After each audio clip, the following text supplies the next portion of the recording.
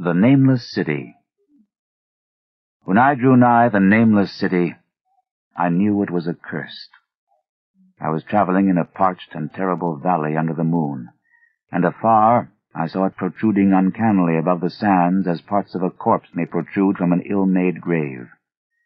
Fear spoke from the age-worn stones of this hoary survivor of the deluge, this great-grandmother of the eldest pyramid, and a viewless aura repelled me and bade me retreat from antique and sinister secrets that no man should see, and no man else had ever dared to see. Remote in the desert of Araby lies the Nameless City, crumbling and inarticulate, its low walls nearly hidden by the sands of uncounted ages. It must have been thus before the first stones of Memphis were laid, and while the bricks of Babylon were yet unbaked. There is no legend so old as to give it a name, or to recall that it was ever alive, but it is told of in whispers around campfires, and muttered about by grand dams in the tents of sheiks, so that all the tribes shun it without wholly knowing why.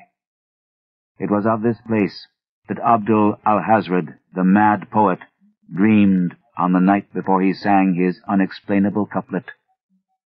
That is not dead which can eternal lie, and with strange eons even death may die. I should have known that the Arabs had good reason for shunning the Nameless City, the city told of in strange tales but seen by no living man.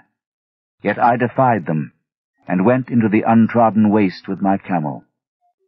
I alone have seen it, and that is why no other face bears such hideous lines of fear as mine, why no other man shivers so horribly when the night wind rattles the windows. When I came upon it in the ghastly stillness of unending sleep, it looked at me, chilly from the rays of a cold moon amidst the desert's heat. And as I returned its look, I forgot my triumph at finding it, and stopped still with my camel to wait for the dawn. For hours I waited, till the east grew gray and the stars faded, and the gray turned to roseal light edged with gold. I heard a moaning, and saw a storm of sand stirring among the antique stones, though the sky was clear and the vast reaches of the desert still. Then suddenly, above the desert's far rim, came the blazing edge of the sun, seen through the tiny sandstorm which was passing away, and in my fevered state I fancied that from some remote depth there came a crash of musical metal to hail the fiery disk, as Memnon hails it from the banks of the Nile. My ears rang, and my imagination seethed, as I led my camel slowly across the sand to that unvocal stone place, that place too old for Egypt and Meroe to remember, that place which I alone of living men had seen. In and out amongst the shapeless foundations of houses and palaces I wandered, finding never a carving or inscription to tell of those men, if men they were, who built the city and dwelt therein so long ago. The antiquity of the spot was unwholesome, and I longed to encounter some sign or device to prove that the city was indeed fashioned by mankind. There were certain proportions and dimensions in the ruins which I did not like. I had with me many tools, and dug much within the walls of the obliterated edifices, but progress was slow, and nothing significant was revealed. When night and the moon returned, I felt a chill wind which brought new fear, so that I did not dare to remain in the city. And as I went outside the antique walls to sleep, a small sighing sandstorm gathered behind me, blowing over the gray stones, though the moon was bright and most of the desert still. I awaked just at dawn from a pageant of horrible dreams, my ears ringing as from some metallic peal. I saw the sun peering redly through the last gusts of a little sandstorm that hovered over the Nameless City, and marked the quietness of the rest of the landscape. Once more I ventured within those brooding ruins that swelled beneath the sand like an ogre under a coverlet, and again dug vainly for relics of the forgotten race. At noon I rested, and in the afternoon I spent much time tracing the walls and the bygone streets, and the outlines of the nearly vanished buildings. I saw that the city had been mighty indeed, and wondered at the sources of its greatness. To myself, I pictured all the splendors of an age so distant that Chaldea could not recall it, and thought of Sarnath the Doomed, that stood in the land of Manar when mankind was young, and of Ib, that was carven of grey stone before mankind existed. All at once, I came upon a place where the bedrock rose stark through the sand and formed a low cliff, and here I saw with joy what seemed to promise further traces of the antediluvian people. Hewn rudely on the face of the cliff were the unmistakable facades of several small, squat rock houses or temples, whose interiors might preserve many secrets of ages too remote for calculation, though sandstorms had long since effaced any carvings which may have been outside. Very low and sand-choked were all of the dark apertures near me, but I cleared one with my spade and crawled through it, carrying a torch to reveal whatever mysteries it might hold. When I was inside, I saw that the cavern was indeed a temple, and beheld plain signs of the race that had lived and worshipped before the desert was a desert. Primitive altars, pillars, and niches, all curiously low, were not absent, and though I saw no sculptures nor frescoes, there were many singular stones clearly shaped into symbols by artificial means. The lowness of the chiseled chamber was very strange, for I could hardly more than kneel upright, but the area was so great that my torch showed only part at a time. I shuddered oddly in some of the far corners, for certain altars and stones suggested forgotten rites of terrible, revolting, and inexplicable nature, and made me wonder what manner of men could have made and frequented such a temple. When I had seen all that the place contained, I crawled out again, avid to find what the other temples might yield. Night had now approached, yet the tangible things I had seen made curiosity stronger than fear, so that I did not flee from the long moon-cast shadows that had daunted me when first I saw the nameless city. In the twilight, I cleared another aperture, and with a new torch crawled into it, finding more vague stones and symbols, though nothing more definite than the other temple had contained. The room was just as low, but much less broad, ending in a very narrow passage crowded with obscure and cryptical shrines. About these shrines I was prying, when the noise of a wind and of my camel outside broke through the stillness and drew me forth to see what could have frightened the beast. The moon was gleaming vividly over the primeval ruins, lighting a dense cloud of sand that seemed blown by a strong but decreasing wind from some point along the cliff ahead of me. I knew it was this chilly, sandy wind which had disturbed the camel, and was about to lead him to a place of better shelter, when I chanced to glance up, and saw that there was no wind atop the cliff. This astonished me, and made me fearful again, but I immediately recalled the sudden local winds I had seen and heard before at sunrise and sunset, and judged it was a normal thing. I decided that it came from some rock fissure leading to a cave, and watched the troubled sand to trace it to its source, soon perceiving that it came from the black orifice of a temple a long distance south of me, almost out of sight. Against the choking sand cloud I plodded toward this temple, which, as I neared it, loomed larger than the rest, and showed a doorway far less clogged with caked sand. I would have entered had not the terrific force of the icy wind almost quenched my torch. It poured madly out of the dark door, sighing uncannily as it ruffled the sand and spread about the weird ruins. Soon it grew fainter, and the sand grew more and more still, till finally all was at rest again. But a presence seemed stalking among the spectral stones of the city, and when I glanced at the moon, it seemed to quiver as though mirrored in unquiet waters. I was more afraid than I could explain, but not enough to dull my thirst for wonder. So as soon as the wind was quite gone, I crossed into the dark chamber from which it had come. This temple, as I had fancied from the outside, was larger than either of those I had visited before, and was presumably a natural cavern, since it bore winds from some region beyond. Here I could stand quite upright, but saw that the stones and altars were as low as those in the other temples. On the walls and roof, I beheld for the first time some traces of the pictorial art of the ancient race, curious curling streaks of paint that had almost faded or crumbled away. And on two of the altars I saw, with rising excitement, a maze of well-fashioned curvilinear carvings. As I held my torch aloft, it seemed to me that the shape of the roof was too regular to be natural, and I wondered what the prehistoric cutters of stone had first worked upon. Their engineering skill must have been vast.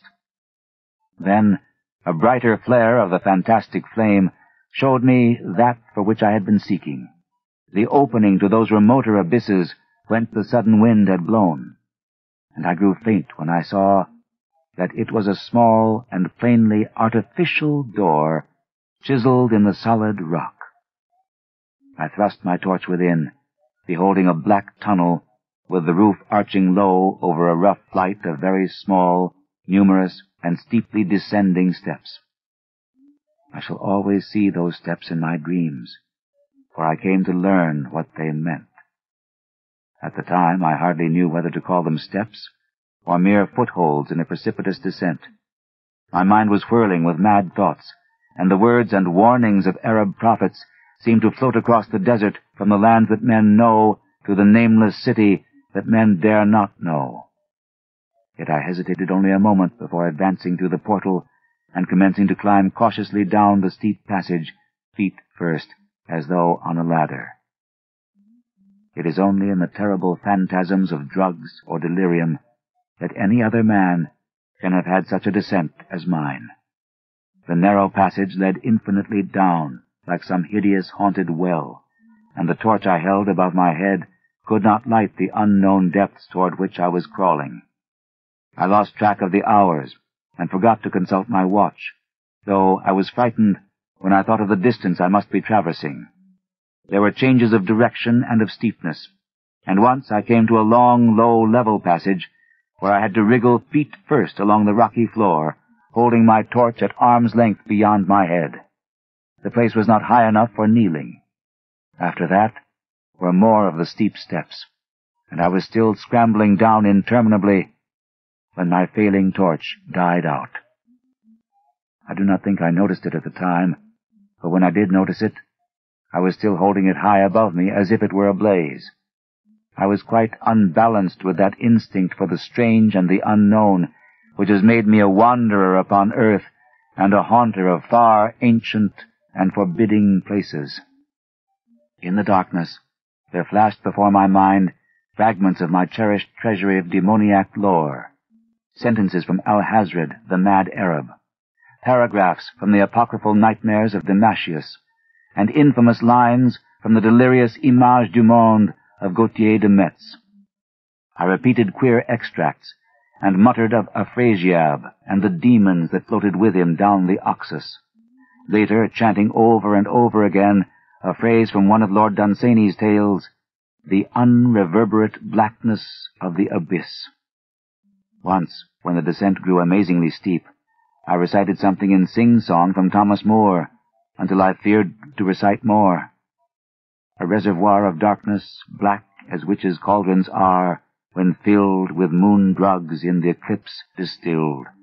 Leaning to look if foot might pass down through that chasm, I saw beneath, as far as vision could explore, the jetty sides as smooth as glass, looking as if just varnished o'er with that dark pitch the sea of death throws out upon its slimy shore.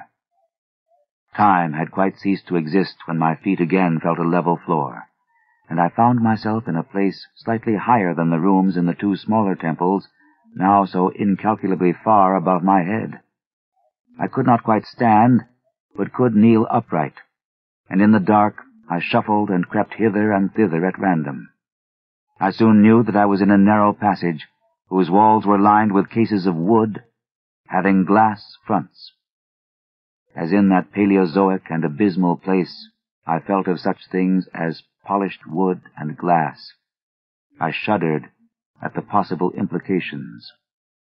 The cases were apparently ranged along each side of the passage at regular intervals, and were oblong and horizontal, hideously like coffins in shape and size. When I tried to move 2 or 3 for further examination, I found they were firmly fastened.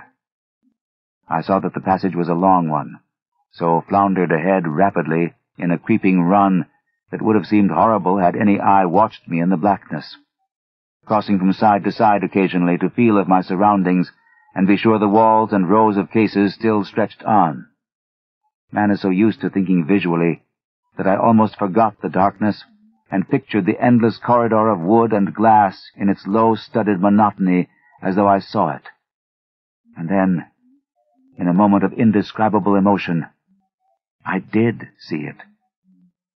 Just when my fancy merged into real sight, I cannot tell, but there came a gradual glow ahead, and all at once I knew that I saw the dim outlines of the corridor and the cases, revealed by some unknown subterranean phosphorescence.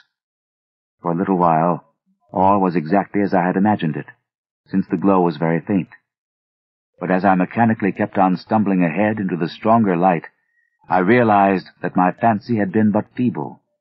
This hall was no relic of crudity like the temples in the city above, but a monument of the most magnificent and exotic art.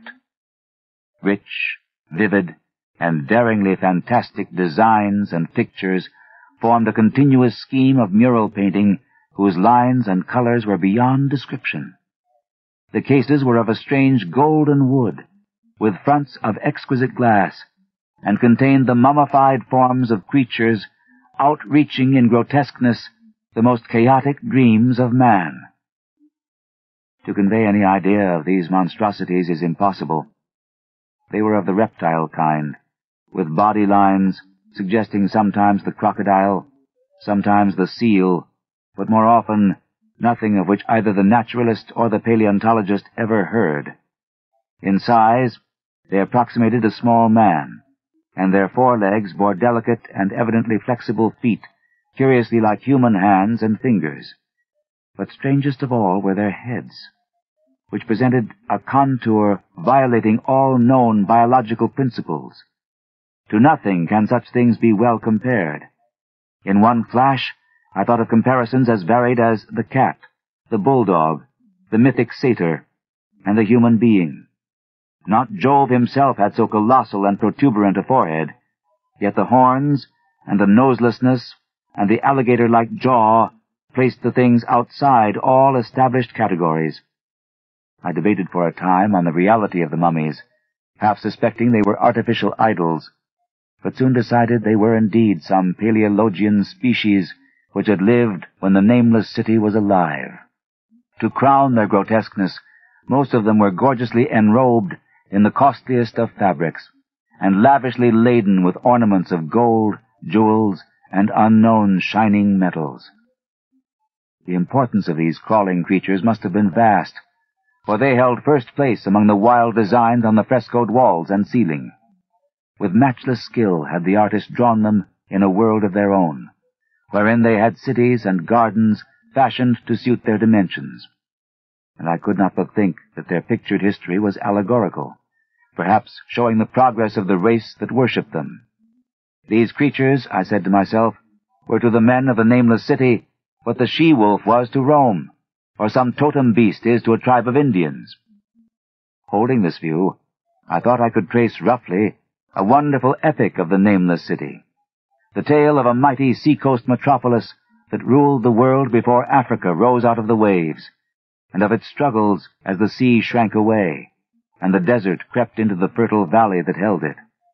I saw its wars and triumphs, its troubles and defeats, and afterward its terrible fight against the desert, when thousands of its people, here represented in allegory by the grotesque reptiles, were driven to chisel their way down through the rocks in some marvelous manner to another world whereof their prophets had told them. It was all vividly weird and realistic, and its connection with the awesome descent I had made was unmistakable. I even recognized the passages. As I crept along the corridor toward the brighter light, I saw later stages of the painted epic, the leave-taking of the race that had dwelt in the Nameless city and the valley around for 10 million years, the race whose souls shrank from quitting scenes their bodies had known so long, where they had settled as nomads in the earth's youth, hewing in the virgin rock those primal shrines at which they never ceased to worship. Now that the light was better, I studied the pictures more closely, and remembering that the strange reptiles must represent the unknown men, pondered upon the customs of the nameless city. Many things were peculiar and inexplicable. The civilization, which included a written alphabet, had seemingly risen to a higher order than those immeasurably later civilizations of Egypt and Chaldea. Yet there were curious omissions. I could, for example, find no pictures to represent deaths or funeral customs, save such as were related to wars, violence, and plagues. And I wondered at the reticence shown concerning natural death. It was as though an ideal of earthly immortality had been fostered as a cheering illusion. Still nearer the end of the passage were painted scenes of the utmost picturesqueness and extravagance, contrasted views of the nameless city in its desertion and growing ruin, and of the strange new realm or paradise to which the race had hewed its way through the stone. In these views, the city and the desert valley were shown always by moonlight, a golden nimbus hovering over the fallen walls and half revealing the splendid perfection of former times, shown spectrally and elusively by the artist. The paradisal scenes were almost too extravagant to be believed, portraying a hidden world of eternal day, filled with glorious cities and ethereal hills and valleys. At the very last, I thought I saw signs of an artistic anticlimax. The paintings were less skillful, and much more bizarre than even the wildest of the earlier scenes. They seemed to record a slow decadence of the ancient stock, coupled with a growing ferocity toward the outside world from which it was driven by the desert. The forms of the people, always represented by the sacred reptiles, appeared to be gradually wasting away, though their spirit, as shown hovering about the ruins by moonlight, gained in proportion. Emaciated priests, displayed as reptiles in ornate robes, cursed the upper air and all who breathed it. And one terrible final scene showed a primitive-looking man, perhaps a pioneer of ancient Irem, the city of pillars, torn to pieces by members of the elder race. I remembered how the Arabs fear the nameless city, and was glad that beyond this place the gray walls and ceiling were bare. As I viewed the pageant of mural history, I had approached very closely the end of the low-ceilinged hall, and was aware of a great gate, through which came all of the illuminating phosphorescence. Creeping up to it, I cried aloud in transcendent amazement at what lay beyond. For instead of other and brighter chambers, there was only an illimitable void of uniform radiance, such as one might fancy when gazing down from the peak of Mount Everest upon a sea of sunlit mist. Behind me was a passage so cramped that I could not stand upright in it. Before me was an infinity of subterranean effulgence. Reaching down from the passage into the abyss was the head of a steep flight of steps, small, numerous steps like those of the black passages I had traversed. But after a few feet, the glowing vapors concealed everything. Swung back open against the left-hand wall of the passage was a massive door of brass, incredibly thick and decorated with fantastic bas-reliefs, which could, if closed, shut the whole inner world of light away from the vaults and passages of rock. I looked at the steps, and for the nonce dared not try them. I touched the open brass door, and could not move it. Then I sank prone to the stone floor, my mind aflame with prodigious reflections which not even a death-like exhaustion could banish. As I lay still with closed eyes, free to ponder, many things I had lightly noted in the frescoes came back to me with new and terrible significance. Scenes representing the nameless city in its heyday, the vegetation of the valley around it, and the distant lands with which its merchants traded. The allegory of the crawling creatures puzzled me by its universal prominence, and I wondered that it should be so closely followed in a pictured history of such importance. In the frescoes, the nameless city had been shown in proportions fitted to the reptiles. I wondered what its real proportions and magnificence had been, and reflected a moment on certain oddities I had noticed in the ruins. I thought curiously of the lowness of the primal temples and of the underground corridor, which were doubtless hewn thus out of deference to the reptile deities there honored, though it perforce reduced the worshippers to crawling. Perhaps the very rites had involved the crawling in imitation of the creatures. No religious theory, however, could easily explain why the level passage in that awesome descent should be as low as the temples, or lower, since one could not even kneel in it. As I thought of the crawling creatures, whose hideous, mummified forms were so close to me, I felt a new throb of fear. Mental associations are curious, and I shrank from the idea that, except for the poor, primitive man torn to pieces in the last painting, mine was the only human form amidst the many relics and symbols of primordial life. But as always in my strange and roving existence, wonder soon drove out fear, for the luminous abyss and what it might contain presented a problem worthy of the greatest explorer. That a weird world of mystery lay far down that flight of peculiarly small steps I could not doubt, and I hoped to find there those human memorials which the painted corridor had failed to give. The frescoes had pictured unbelievable cities, hills, and valleys in this lower realm, and my fancy dwelt on the rich and colossal ruins that awaited me.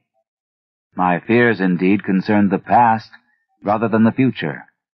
Not even the physical horror of my position in that cramped corridor of dead reptiles and antediluvian frescoes, miles below the world I knew, and faced by another world of eerie light and mist, could match the lethal dread I felt at the abysmal antiquity of the scene and its soul.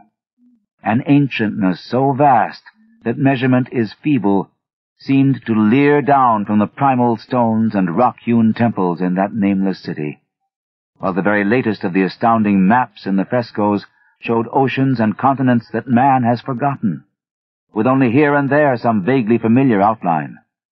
Of what could have happened in the geological eons since the paintings ceased, and the death-hating race resentfully succumbed to decay, no man might say. Life had once teemed in these caverns, and in the luminous realm beyond. Now I was alone with vivid relics, and I trembled to think of the countless ages through which these relics had kept a silent and deserted vigil. Suddenly, there came another burst of that acute fear which had intermittently seized me ever since I first saw the terrible valley and the nameless city under a cold moon, and despite my exhaustion, I found myself starting frantically to a sitting posture and gazing back along the black corridor toward the tunnels that rose to the outer world. My sensations were much like those which had made me shun the nameless city at night, and were as inexplicable as they were poignant. In another moment, however, I received a still greater shock in the form of a definite sound, the first which had broken the utter silence of these tomb-like depths. It was a deep, low moaning, as of a distant throng of condemned spirits, and came from the direction in which I was staring. Its volume rapidly grew, till soon it reverberated frightfully through the low passage, and at the same time I became conscious of an increasing draught of cold air, likewise flowing from the tunnels and the city above. The touch of this air seemed to restore my balance, for I instantly recalled the sudden gusts which had risen around the mouth of the abyss each sunset and sunrise, one of which had indeed served to reveal the hidden tunnels to me. I looked at my watch, and saw that sunrise was near, so braced myself to resist the gale which was sweeping down to its cavern home as it had swept forth at evening. My fear again waned low, since a natural phenomenon tends to dispel broodings over the unknown. More and more madly poured the shrieking, moaning night wind into that gulf of the inner earth. I dropped prone again, and clutched vainly at the floor for fear of being swept bodily through the open gate into the phosphorescent abyss. Such fury I had not expected, and as I grew aware of an actual slipping of my form toward the abyss, I was beset by 1,000 new terrors of apprehension and imagination. The malignancy of the blast awakened incredible fancies. Once more I compared myself shudderingly to the only other human image in that frightful corridor, the man who was torn to pieces by the nameless race, for in the fiendish clawing of the swirling currents there seemed to abide a vindictive rage all the stronger because it was largely impotent. I think I screamed frantically near the last. I was almost mad, but if I did so, my cries were lost in the hell-born babel of the howling wind wraiths. I tried to crawl against the murderous invisible torrent, but I could not even hold my own as I was pushed slowly and inexorably toward the unknown world. Finally, reason must have wholly snapped, for I fell to babbling over and over that unexplainable couplet of the mad Arab Alhazred, who dreamed of the nameless city. That is not dead which can eternal lie, and with strange eons even death may die. Only the grim, brooding desert gods know what really took place, what indescribable struggles and scrambles in the dark I endured, or what Abaddon guided me back to life, where I must always remember and shiver in the night wind till oblivion or worse claims me. Monstrous, unnatural, colossal was the thing, too far beyond all the ideas of man to be believed, except in the silent, damnable small hours when one cannot sleep. I have said that the fury of the rushing blast was infernal, cacodemoniacal, and that its voices were hideous with the pent-up viciousness of desolate eternities. Presently those voices, while still chaotic before me, seemed to my beating brain to take articulate form behind me, and down there, in the grave of unnumbered eon-dead antiquities, leagues below the dawn-lit world of men, I heard the ghastly cursing and snarling of strange-tongued fiends. Turning, I saw outlined against the luminous ether of the abyss what could not be seen against the dusk of the corridor, a nightmare horde of rushing devils, hate-distorted, grotesquely panoplied, half-transparent, devils of a race no man might mistake, the crawling reptiles of the nameless city. And as the wind died away, I was plunged into the ghoul-peopled blackness of earth's bowels, for behind the last of the creatures, the great brazen door clanged shut with a deafening peal of metallic music, whose reverberations swelled out to the distant world to hail the rising sun, as Memnon hails it from the banks of the Nile.